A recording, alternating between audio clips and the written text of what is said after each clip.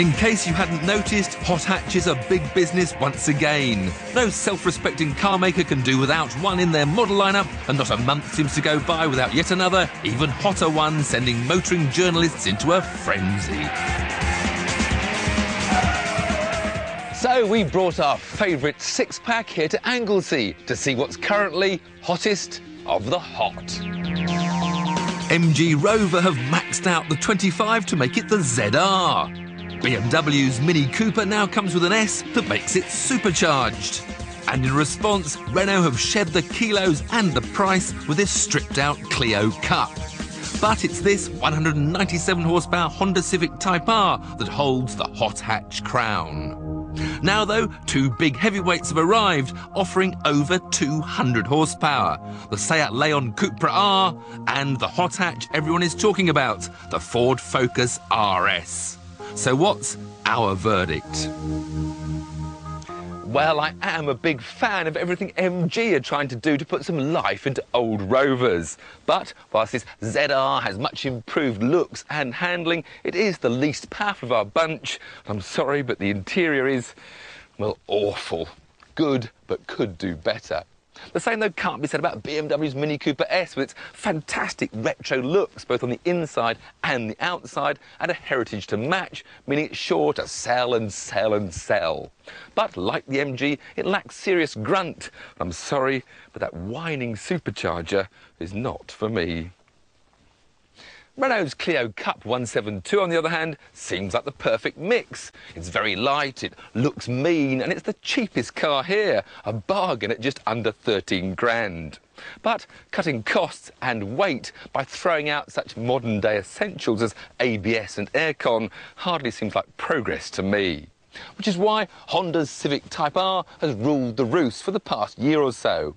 It's still quicker to 60 than the Clio, despite the Renault's crash diet. It's a full-on racer with a lightning gear change and all the joys of Honda's fabled VTEC power plant allied to edgy adrenaline-pumping handling. This is what the new boys on the block have got to beat. So let's remind ourselves just how good it is.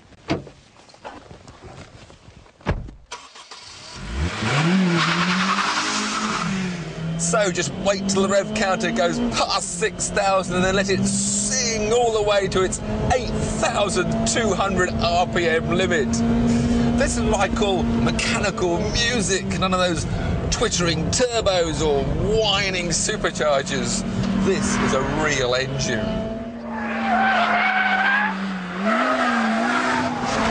And the driving position is also so good. I sit low in a very supportive seat. I've got the steering and the pedals right when I want them. I've also got this sexy little gear lever right beside me. And the handling, the car feels so light, I can turn, just a little bit of oversteer is easily caught. It feels much lighter and nimbler than any of the opposition that I've driven so far. One word of warning though, in the wet, that mild oversteer can become a bit of a snap. Another criticism is also the traction's not that good in the wet, but it's dry today.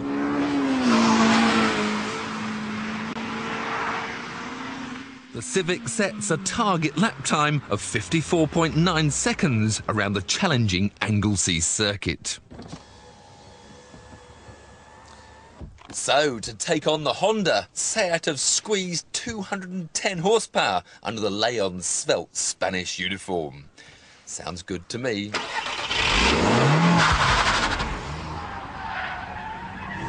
The first thing you notice is just how smooth the power delivery is of this turbocharged engine. No sudden boost at all, just constant pressure.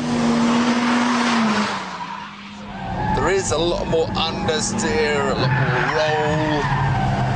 It's generally a much softer car than the Civic, which is why on the road it's actually a more pleasurable car to drive because it's got a better ride. Around this racetrack.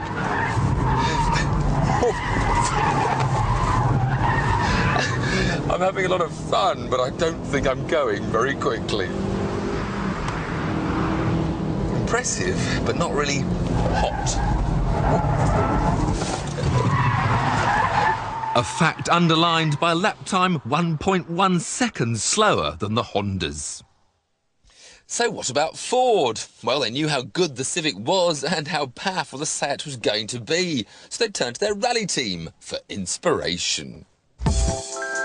And like their world rally car, it's full of parts from specialists like Quaife, Garrett, AP, Sachs, Brembo and Sparco.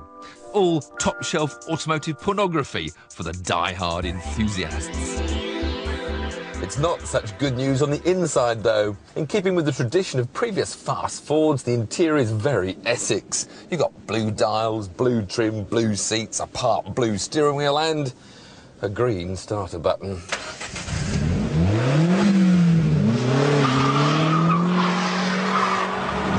But I'm not here to spend my time worrying about fashion. I'm here to feel just how good this RS is on a racetrack. It doesn't start that well because I'm sitting a bit high in these snazzy seats. Don't exactly hold me as well as I'd like them to. But I'm immediately impressed by the power of this turbocharged engine.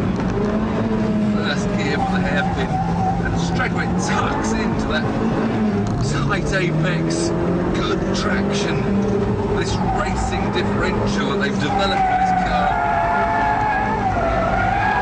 Hold of the tarmac and launches this Focus forward.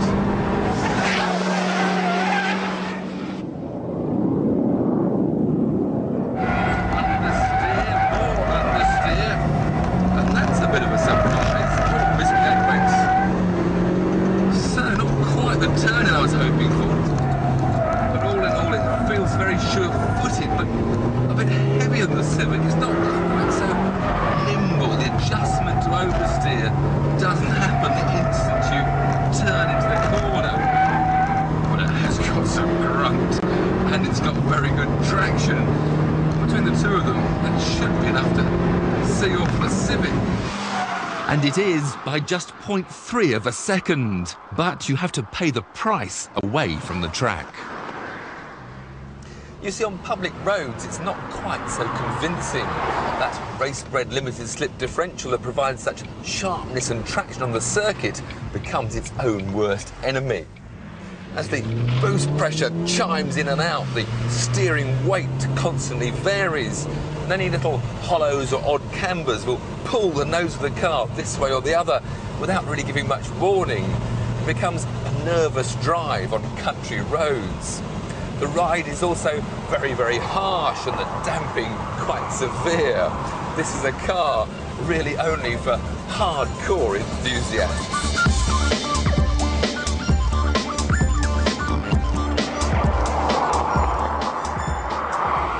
So before you rush down to your local Ford dealership to try to put your name down for one of the 4,500 RSs to be built, I suggest you consider its on-road manners, its garish interior, and the fact that you only get a fiver's change out of £20,000.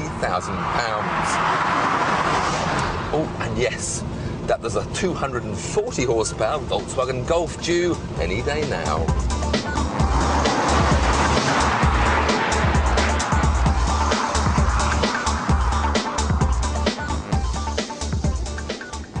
Right now, though, there's no doubt the Focus RS is the hottest of the hot on the track. But the Seat is a much smoother and better-mannered road car. And, for me, the best compromise between the two, and still the overall king of the hot hatches, is the Honda Civic TypeR.